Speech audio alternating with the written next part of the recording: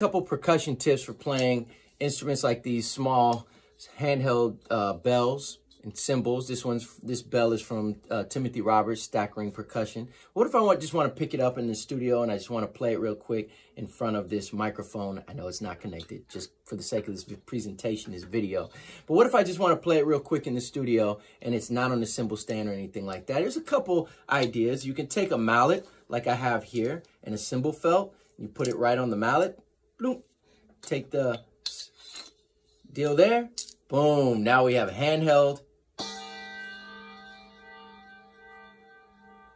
So you can play it that way. You don't have to play it that way. You can play it this way if you want to play it as well. Just take the cymbal felt off, go this way, put the cymbal felt under here in between the cymbal there, and now my hand's underneath it. Give enough space for my hand.